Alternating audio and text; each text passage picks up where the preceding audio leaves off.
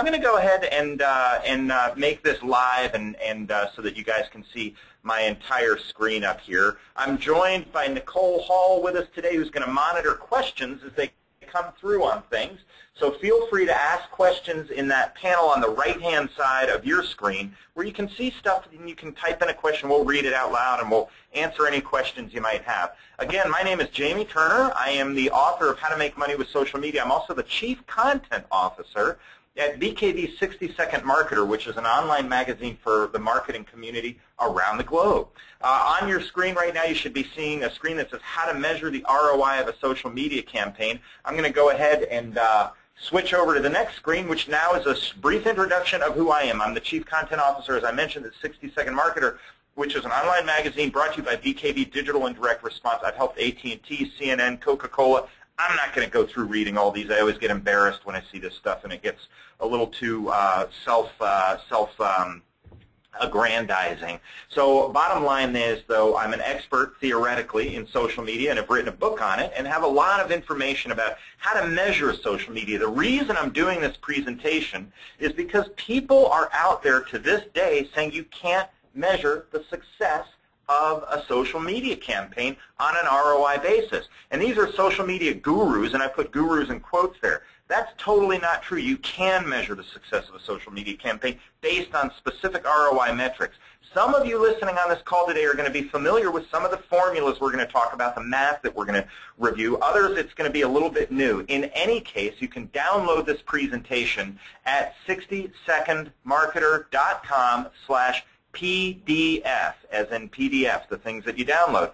Uppercase P, uppercase D, uppercase F.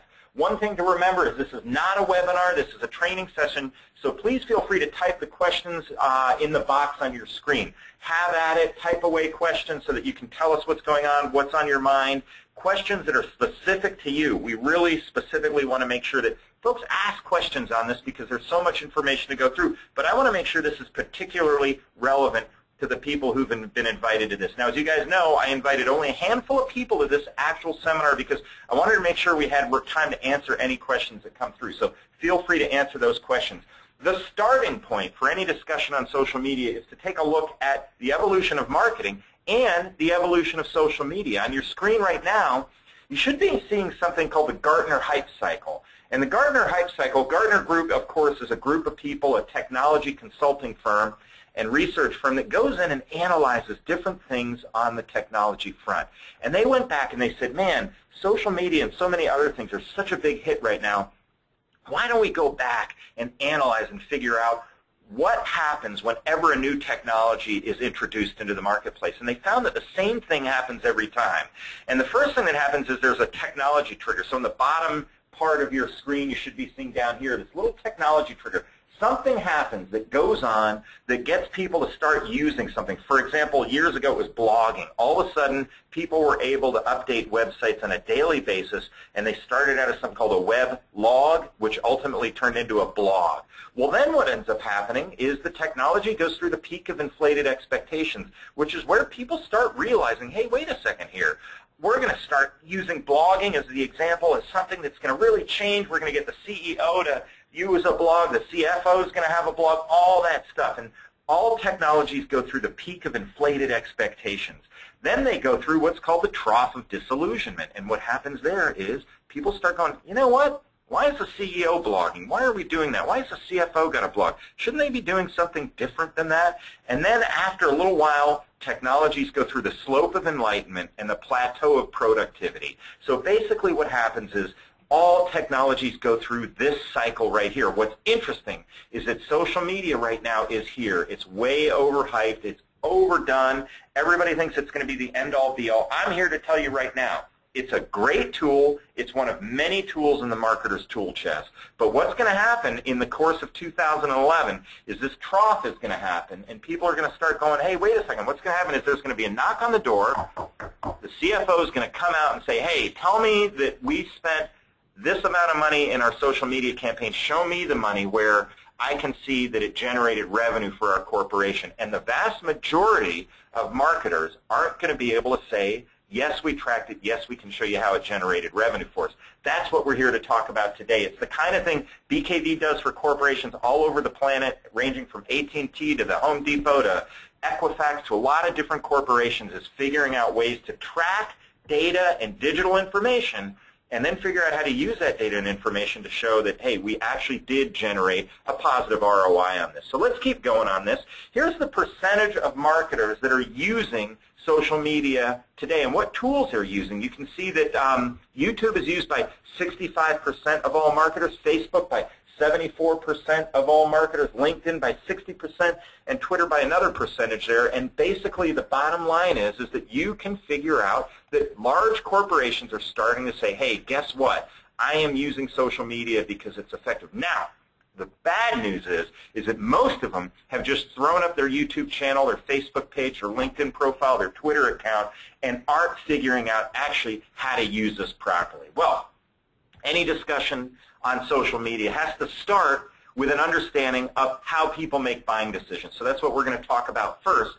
A lot of you are going to be familiar with some of the things that we're going to talk about here, but not a long time ago, in the 1960s, somebody came up with a consumer response model called AIDA, and most people are familiar with that. It's attention. It's where people get attention for a product or service. They then have interest, then desire, then action.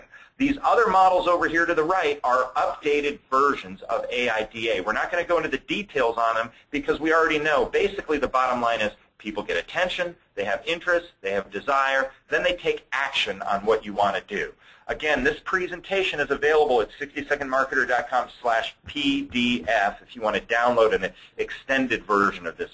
Please feel free to do that. Well, here's some interesting stuff on how people make buying decisions. The vast majority of buying decisions are actually made emotionally and rationalized logically. So people buy stuff for emotional reasons, and then they go back and backtrack and then rationalize their purchase logically. A great case study on that is a study done by Baylor University with Coke and Pepsi. They basically went into a room, had 100 people in the room. They said, hey, guess what? We're going to go in and we're going to type in, we're going to go in and do a blind taste test for Coke and Pepsi. 100 people in the room, they aren't going to know which one they're picking. They just are going to tell us which one they like the flavor better of. So they go in, they do the room. Guess what they came up with? 50-50. Exactly 50-50. They came out and they said, hey, you know what?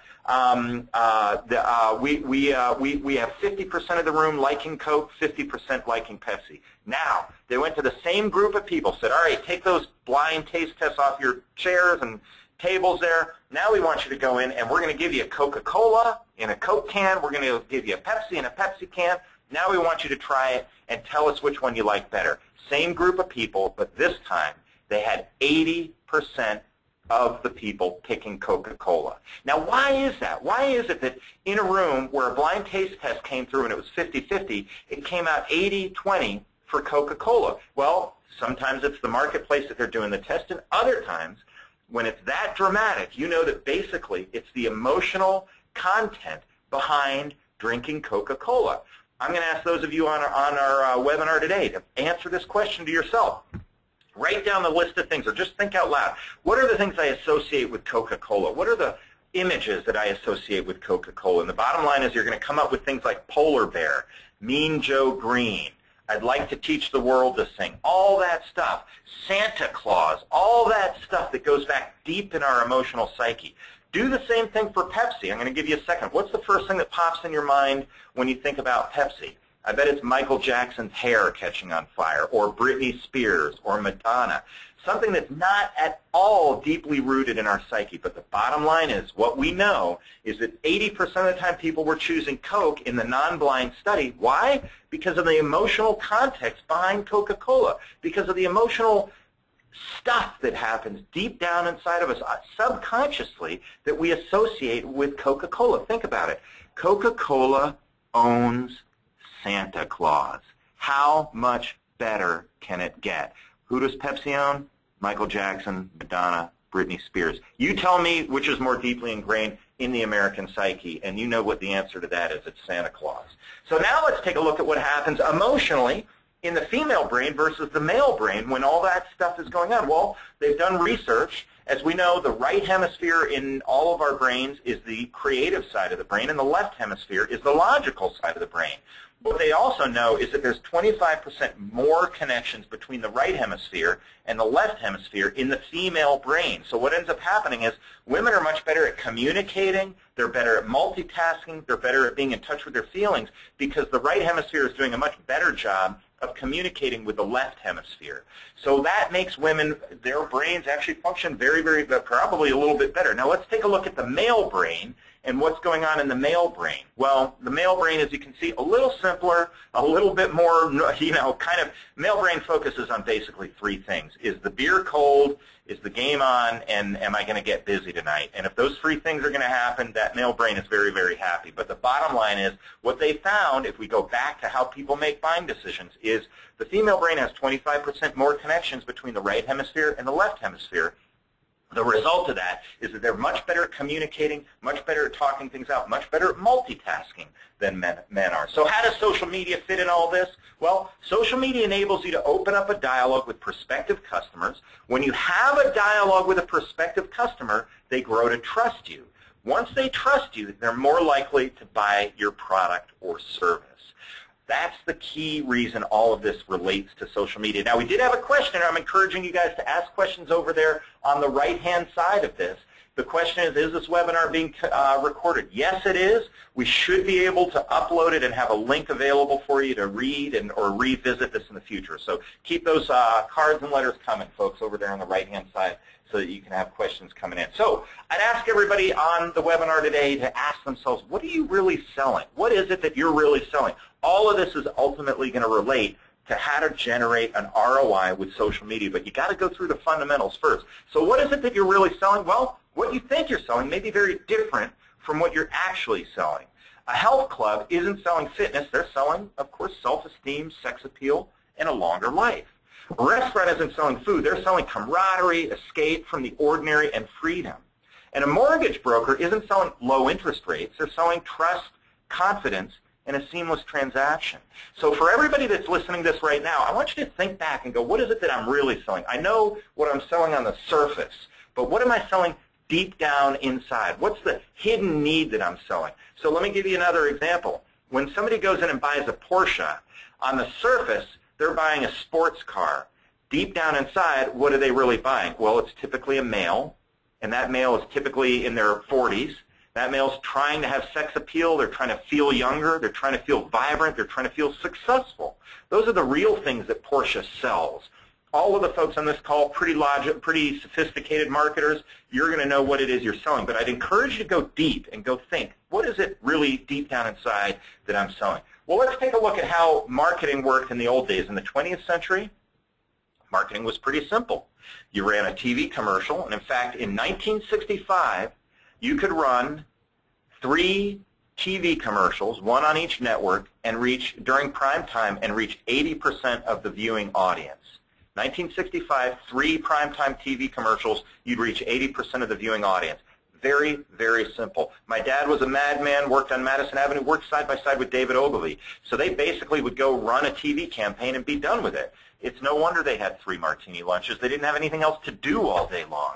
Today's world is much, much more complex. This young lady right here, she's interested in perfume. She decides, hey, I'm going to go out and Google perfume. Well, what happens for her? All of a sudden, she Googles the perfume she's interested in, and all these little things are all interconnected.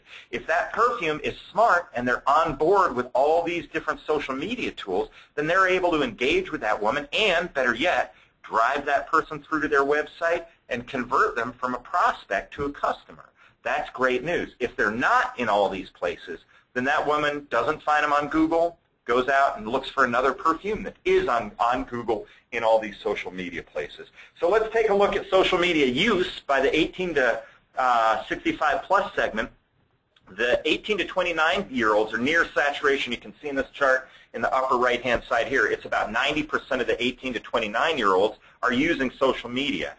The 65-plus segment, interestingly enough, is the fastest growing segment. They're growing at a faster rate than the 18 to 29 segment because the 18 to 29 segment is pretty much saturated right now. But the 65-plus segment is embracing social media. So if those of you who are on the webinar today have audiences that skew a little bit older, good news is grandma's on Facebook. Why is she on Facebook? Because her children and grandchildren are on Facebook too. And she knows that her grandchildren don't even have email accounts. They communicate via Facebook or Twitter or any of the other things that are out there. So if she wants to talk to them, she's got to go on that. That's why it's growing so quickly. So let's take a look at whether or not social media would be right for you. I do a lot of consulting and talking about social media around the globe. I basically start out with the same question every time. Don't get into social media until you've asked yourself a couple of fundamental questions. Well, do you want to attract new customers to your business? Most everybody says yes. Social media is right for you if you want existing customers to come back more frequently, or if you want an inexpensive way to connect with customers, or if you want customer feedback on a new product or service, or if you want to cross-promote one part of your business with another part of your business, or if you want to increase brand loyalty, or if you want to differentiate your brand from your competitor's brand. The bottom line is social media is great for all of these things. Now, for those of you, I don't want you to think that I always push social media. I don't. I had a guy call me the other day, and he said, "Hey, Jamie, I'm in a franchise operation, and we do windshield repair," and I forget the name of the company. We'd all be familiar with it. And he said, I want to get into social media because I keep hearing all this stuff about it. Should I do it? And I said, you know what? You shouldn't. It's not right for your business. Why? Because people don't think about windshield repair until they get a cracked windshield. The bottom line is nobody's going to go friend you on Facebook. Nobody's going to want to follow your tweets. Nobody's going to want to even read your blog because you're blogging about windshield repair, which I don't care about until I need you. What you do want is to be in paid search and be in all those things that can put that phone number right in front of somebody so that when they do Google broken windshield, they can go in and find you that way. So I don't always say that social media is right for everybody, but if you are one of the people who finds that these bullet points are relevant to you on that slide, then you're going to want to get into social media. So let's talk and do an overview, how the Fortune 500 make money with social media, because if you can understand that, you can understand an awful lot. Now again, this webinar is being recorded. Hopefully we'll be able to send you a link where you can get it. You can also download this at 60secondmarketer.com/PDF, and it's sponsored by BKV Digital and Direct Response.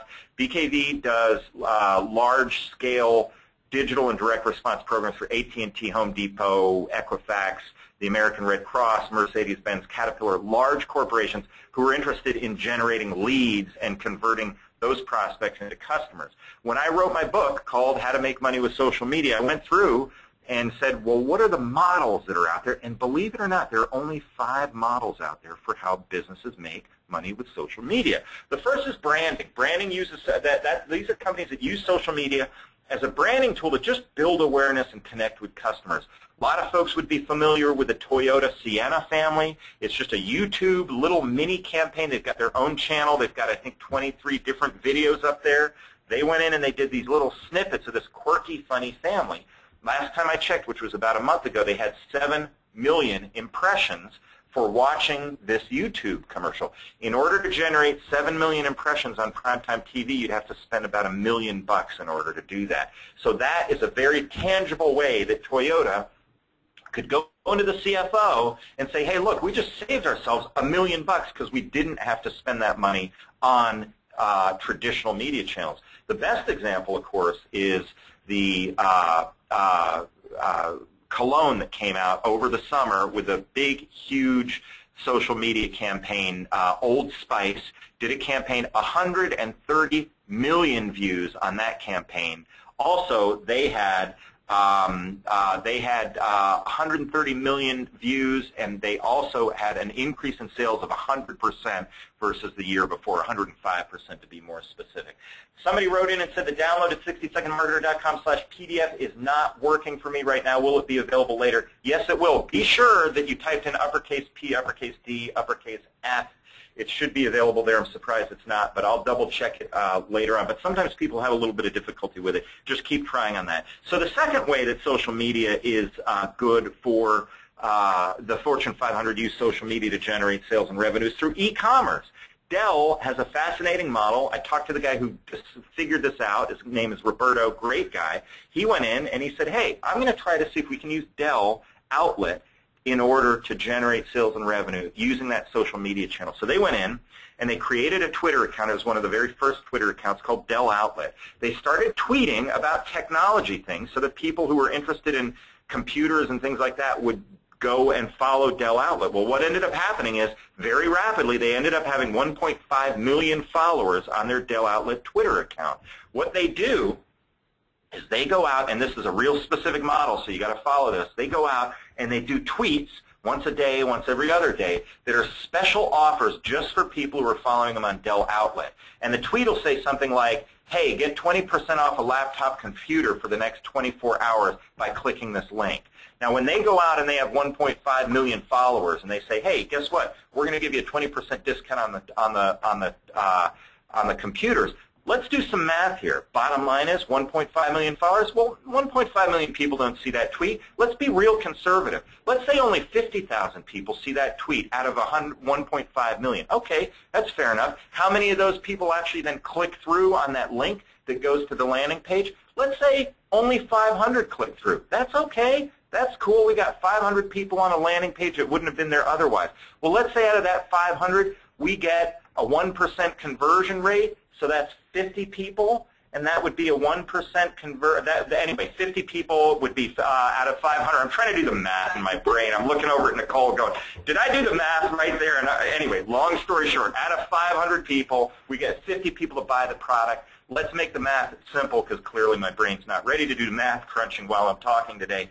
Math simple, let's say it's a $1,000 computer. They just generated $50,000 out of that number of people by doing a tweet, just for doing a tweet. So the bottom line, and I know now it's at 10%. Okay, I got it. It's all coming together for me, folks. But let's say it was a 1% conversion rate. That means 500 people, and they got 5 people to buy the product based on that. That's still $5,000 every time you do a tweet. Guess how much money they generate last time I saw the statistics on this, it was like $3 to $4 million a year just using this Dell Outlet Twitter account. So really, really great model. One to be familiar with. We'll talk about it again in a little bit. Research, another great way to use social media. Fortune 500 goes out and they say, hey, let's go out, figure out what our customers are interested in.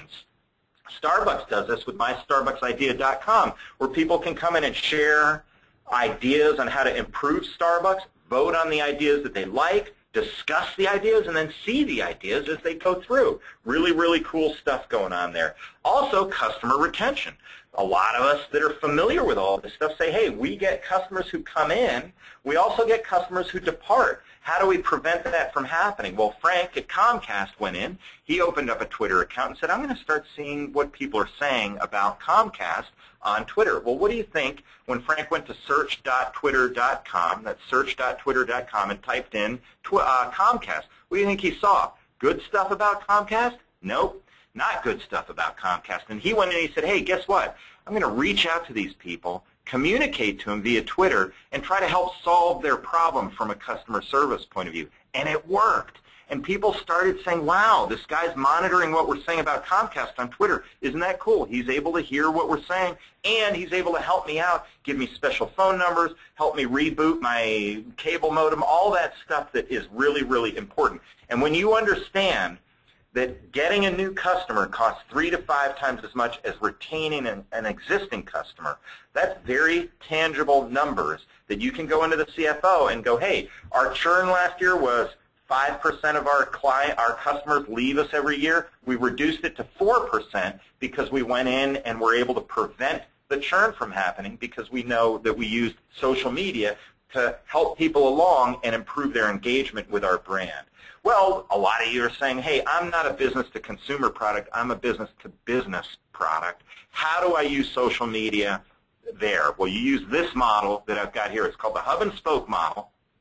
And the bottom line is we use for BKV, my parent company, BKV Digital and Direct Response, we use all these things to drive people through, to engage them with BKV. So we have the 60-Second Marketer website that I run, our YouTube channel for 60-Second Marketer, speeches I do, events, blog postings, books, online seminars and webinars, mobile media. We've got a website, ebooks, Twitter, forums, an e-newsletter that comes out every Friday. The bottom line is we use that as a way to reel in people and introduce them to BKV and introduce the kinds of things that BKV is doing. What's cool about this model is it's not our model. You can have it. You can share it. Use this same hub and spoke model for yourself. Develop your own series of spokes that you can use to drive people through to your product or your service or a landing page on your website where you can convert those people from a prospect to a customer. This is a picture of the 60-Second Marketer homepage where you can see, hey, bottom line is we use BKV. We kind of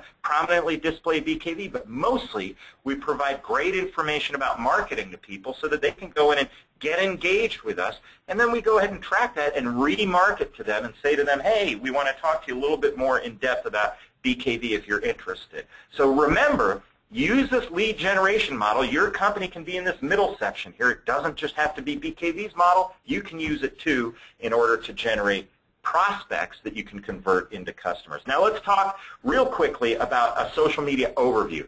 Let me tell you, social media is not just the big five: Facebook, LinkedIn, Twitter, YouTube, and MySpace. And MySpace wouldn't even really be considered one of the big five anymore. Bottom line is social media goes way beyond that and gets into a bunch of other things, including blogs, bookmarking and tagging, content aggregation, crowdsourcing and voting, discussion boards and forums, events and meetups, photo sharing, podcasting, all these different things. This bottom one down here, number 14, email marketing. That's something that's often overlooked, but it's a great way to engage with prospects and keep them in the loop and keep sending them information about your product or service so that you can reel them in. Any program that uses, let's say, that hub and spoke model that we talked about a minute ago should always be using as many of these as they possibly can in order to capture the data about your prospect so that you can convert them into a lead. Well, let's talk about social media tools and techniques and the different ones that are out there. Again, if you start looking, when I was writing the book, I said, hey, what are the categories of social media tools that I can divide things up into? And the first is networking tools, tools that basically help you network with other people or other products and services. The second is tools that you can use to promote your product or service. And the third category is tools that you can use to share information. So the networking tools include MySpace, Twitter, Facebook, LinkedIn. Those are the kinds of things that you can go out and kind of just stir things up. If you're in sales, you'll want to be using these tools a lot. If you're a larger corporation that's trying to generate leads, you're still going to want to be using these tools for your company. Other tools that are tools that help you promote. YouTube channels as used by companies using social media to generate sales and revenue. Basically, you set up your own YouTube channel where people can go through and watch a YouTube video about your product or service. A couple of tips on that front. Make sure when the CEO comes in and says, hey, I did my annual report at the annual meeting, and we have a 20-minute video of me doing my speech, let's upload it to our YouTube channel. You just escort the CEO out and say that's not what the YouTube channel is for. YouTube channel is to give interesting, relevant information to people in small bits and pieces that are going to make them want to engage with you further. So resist the temptation to just throw up a YouTube video that you think, hey, here's our summer party and we videotaped it. Don't do that. Go in and do short, quick, 60-second videos that provide tips and information that are relevant to the person that you're trying to attract. Final category is tools that help you share.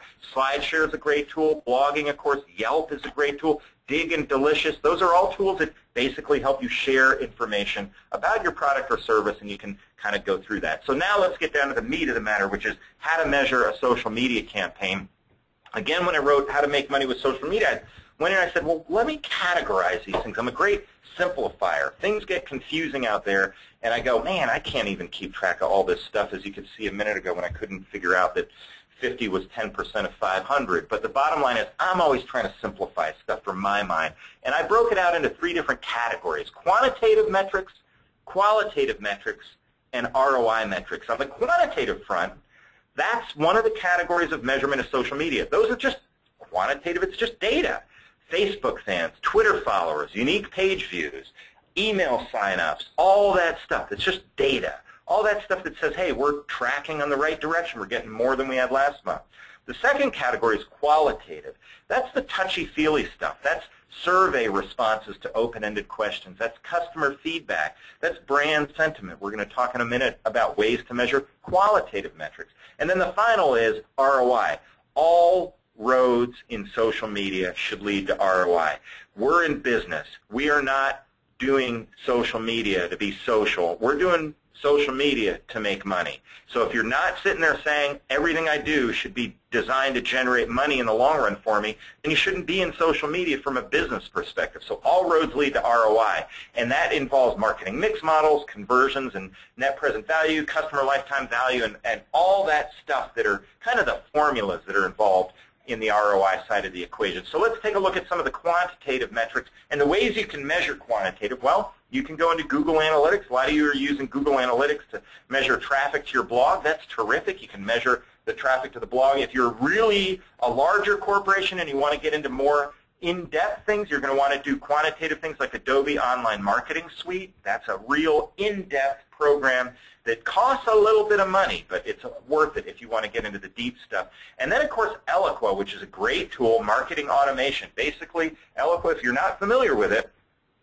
all of us who are trying to generate prospects for a company go in and they say, hey, if we have a prospect who comes in for the first time to our website, we want them to have a different experience than somebody who comes into our website for the 5th time and is ready to buy. They're further down in the sales funnel. So how do we change our website based on that? Well, Eloqua is a system that helps you basically figure that stuff out. And it goes in and says, hey, Nicole's here for the first time. We're going to give her the simple stuff. We're going to give her the easy stuff that's easy to digest, only because we don't want to overwhelm her with the in-depth pricing stuff. But we look over here, and Nancy's here for the 5th time. Last time she was here, she signed up for our e-newsletter. She's deep down in the sales funnel. Now we're ready to serve up a page when she comes in that's got pricing information, sales contact information, all that stuff. Really, really cool tool that you can use to measure not only traffic, but also engage people much more in depth. Another quantitative metric is online chatter. Basically, you go in and just kind of type into search.twitter.com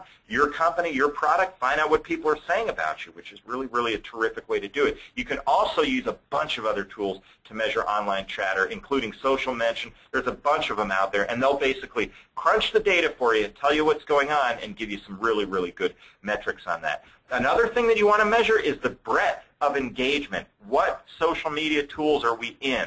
If we're going to use that hub and spoke model that I mentioned earlier, which one of those spokes are we going to be in? Let's start out with 4 and build up to 8 and even 12 after that. But we want to be in as many as we can realistically manage and monitor. One of the key questions I always get is, hey, how deep should we go in? How much breadth should we have in our engagement? Start with a blog and an e-newsletter and build out from there. And, of course, you're going to want to have your LinkedIn, Facebook, and Twitter pages up. But the bottom line is use those as the fundamental thing that you're going to use in order to build this. Another quantitative metric, leads generated. How many people came in? How many of them were real leads that I could use to convert to customers or clients?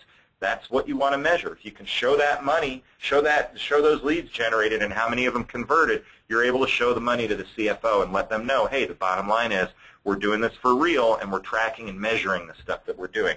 Another metric is on the quantitative side is organic search rankings. Hey, where are we on our organic search? When people type in keywords that are important to us, where do we come up? That's a real quantitative metric. Hey, we used to be on page 10. Now we're on page 3. Pretty soon we're going to be on page 1. Very, very valuable information. Quantitative, another metric is depth of engagement. How long do people spend on my site? You can go to compete.com, which is where this chart came from, and basically type in different companies that you want to find out how long people are doing it. And I went in and did it for YouTube, Facebook, LinkedIn, and Twitter, and you can see how long people are staying on each one of those channels on average. The average stay on YouTube is 18 minutes. My gosh, it's no wonder nobody gets any work done anymore. Quantitative depth of engagement, bottom line is you can go down to the bottom there and see something called Wibia. On our website we have that, and basically it tracks a lot of different things and gives me data on how engaged people were with the website as we went through. Other quantitative metrics include inbound links, social bookmarks, likes on Facebook, ebook downloads, ratings, if you have people rate different things, participation in polls, content entries, new e-newsletter subscribers, e-newsletter unsubscribers. How many people are dropping off the back end? That's always something you want to look at. And then the bounce rate. How many people come into your website and immediately bounce out to another page, or after a minute, staying there for a minute? You want the bounce rate to be as low as possible because you want people to engage across multiple pages on your website. Let's take a look at qualitative metrics. Those are the things that have an emotional content to them. Well, you can do polls, questions, and customer feedback on your qualitative stuff. So I went into the Tide website recently and basically found out that, hey, Tide, when I go there, puts up something that says, hey, we want to hear why you're here. What are you visiting us for? Please take this survey, and we can figure that out. And that's a great way to kind of engage with Tide, or have Tide get information on qualitative metrics for their what they do. You can also just do simple ones on your Facebook page or your LinkedIn page. You see this on our LinkedIn group. What 3 mobile phone apps would you recommend to others? A great way to go in and engage with people, because we wanted to find out what, for our people who were following us on LinkedIn, what would they suggest, because we were writing a blog post called the Top 100 Mobile Phone Applications for Business. If you go to the 60-Second Marketer and just type in Top 100 into the search box, that'll come up. You can also do the same thing on Facebook and engage people there and do all that sort of stuff. Also, you want to do these new tools that are coming out, polls that go on in the inside of the page, suggestion bars that go over on the right-hand side, lots of different ways to get qualitative metrics. Of course, you can go outside to companies like Rapleaf, which will go in and they'll analyze basically what people are saying about you online. They'll be able to tell you what people are feeling about your brand. If 70% of the people call your product cheap and 30% call it inexpensive, well, that's a real specific thing that you want to know about, and you want to know that, hey, we want to reverse that trend and get more people calling us inexpensive than call us cheap. Another way to get brand sentiment is a great tool called SM2, which is basically from Alterian, and you can go in and they'll do the same kind of thing that Rapleaf would do, basically kind of figure out what people are saying about your product or service. And then finally, another brand sentiment tool is Nielsen. If you got a bundle of bucks to spend and you really want to go deep, you go to Nielsen. Great information, great in-depth studies, but not cheap. Qualitative, another one is Social Radar, which is a great tool. They've got a freemium version as well as a premium version, and you can check that out. All those are basically tools that can be used to measure things on a qualitative basis, which is always important.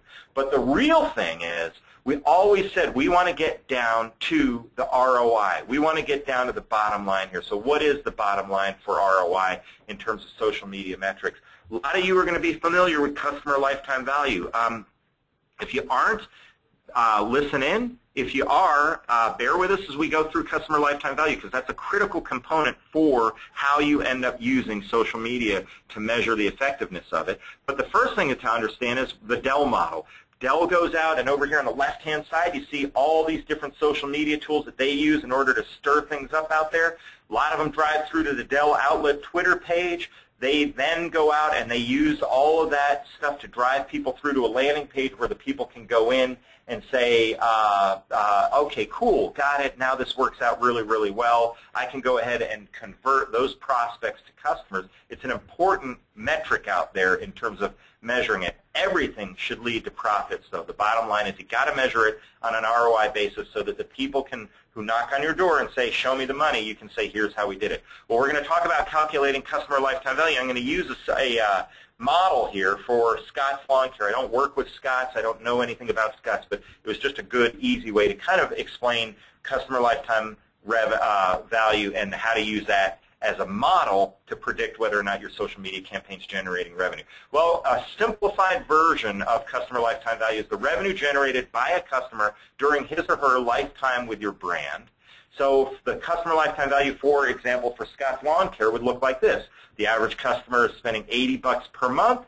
They stay 12 months of the year. They pay that. The average customer spends 3 years with us before they go out and decide that they aren't going to work with us anymore. They move or whatever. So the customer lifetime value for Scott's Lawn Care is $2,880, We know that. That's cool. That's how much money that customer is going to bring us when we bring that customer in. So what's our allowable cost per sale? And by the way, BKV does this for companies all over the globe. This is the model that BKV uses to generate revenue for various companies. So it's something that they're very familiar with, something I'm familiar with, and a lot of you on that call right now would probably be familiar with, but maybe not. Allowable cost per sale is how much money are we going to spend in order to generate that $2,880. Well, typically, it's going to be about 10% of your customer lifetime value. I'll spend $288 to generate $2,880. When I know that, then I can start going in and saying, all right, well, how do we spend that money?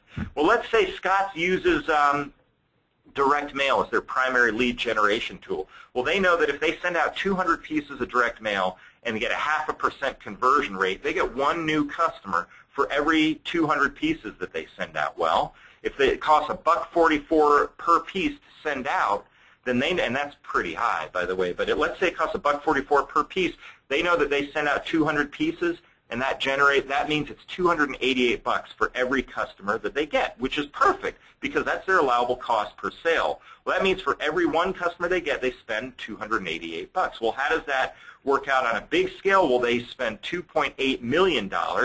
That generates 2 million pieces of direct mail a year, which is 0.5% conversion. That's 10,000 new customers per year for Scott's. How does all this relate to social media? Well, we sit down and we go, all right, well, now we know what works in direct mail. Let's test that against social media. So we go in and we say, let's take 10% of that and use it as a social media test. We're going to take $280,000 and test the social media campaign. Now, our social media campaign for Scott's is going to be pretty in-depth. It's not just throwing up a YouTube channel and all that stuff. It's pretty in-depth. We're going to put 2 or 3 people on it internally to handle Twitter, Facebook, YouTube, LinkedIn, blogging, our e-newsletter, and our landing pages. We're going to really put that. Well, the labor for that's $140,000 per year. Bottom line. Well, our production, we've got to produce videos, we've got to produce new landing pages, we've got to produce all this new stuff that happens when we do all these things and convert these people. Well, that's going to be $100,000. Well, and then we'll throw in a miscellaneous $40,000 for the big party at the end of the year that we have when we know that this thing worked. The total is $280,000 for a relatively robust social media campaign. Well, how does all that play out? Well, we know that if we spend $280,000 in direct mail, we know from our statistics that that'll generate 1,000 new customers. So if we spend $280,000 in social media, all we have to do is generate 1,000 customers from that, track them through on a landing page specific to the social media campaign, see how many of them converted to customers, and if I can get 1,000, I know I've got success. If I can even get 800, let's say, I know that I'm basically building a new model that can generate more and more leads and prospects as I go on. So 800 year 1 might translate to 900 in year 2, might translate to 1,000 in year 3. As we get more and more efficient at what we do, our costs drop down and our ability to attract these people goes up. Now here's what's really cool. Customer lifetime value increases when you use social media. So for example, if let's say you're in the cruise business or you're in the vacation rentals business or whatever business you're in, the more people are engaged with your brand, the higher their customer lifetime value because they stay engaged with you after they've purchased your product. And they go in and they say, hey, you know what? I'm staying engaged with these people, and that prevents them from going to another competitor all through social media. So that's the fundamental model for social media. If you understand that and you start using it, then you can all of a sudden start going in when the CFO knocks on your door and say, hey, guess what? I can track our social media because we sat through this webinar, learned the quantitative, qualitative, and ROI metrics and tracking mechanisms that are out there, and then we're tracking this on a specific customer lifetime value basis, and because of that, we're able to do it properly. So let's talk about what's next, what's coming down the pike. Well, the big stuff coming down the pike, of course, is mobile, Android, BlackBerry, iPhone, Palm Pre, and what's been renamed as Windows. It's not Windows Mobile anymore. It's but long story short is there's 5 different operating systems out there that are the primary ones that you're going to want to be familiar with, and there are different ways that you can use mobile media in order to engage people. And if you want to know what my next book's going to be, it's going to be called How to Make Money with Mobile Media. But there's a bunch of different ways you can use mobile media to engage people. One is SMS. That's just normal texting. That's the stuff that the American Red Cross did. Text save people to this text number, and that'll donate $10 to that stuff. Or another great example of it is American, damn it, I can't remember the name of the TV show that does, Simon Cowell is on it. I'll remember.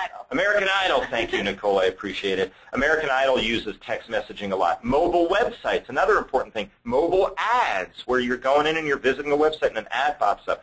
Bluetooth marketing, which is where you go in and basically know that somebody's nearby. If any of you have LinkedIn on your mobile phone, I'd encourage you to put it on your mobile phone next time you are in proximity to somebody who also has LinkedIn on their mobile phone. You can just bump the phones together and it will transfer the information across your Bluetooth connection. Geolocation, where you can figure out where people are based on them having their phone on. Augmented reality, QR codes, which are codes, basically we've seen them on magazine ads lately.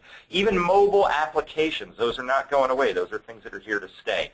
So the bottom line is you can use all these things. One of my favorite are QR codes, and if you scan this QR code right now that's on the screen right now, it'll take you through to a specific page on the 60-Second Marketer mobile website. But the bottom line is Smithsonian Institution used it recently. QR codes to enhance the experience of people at one of their exhibits.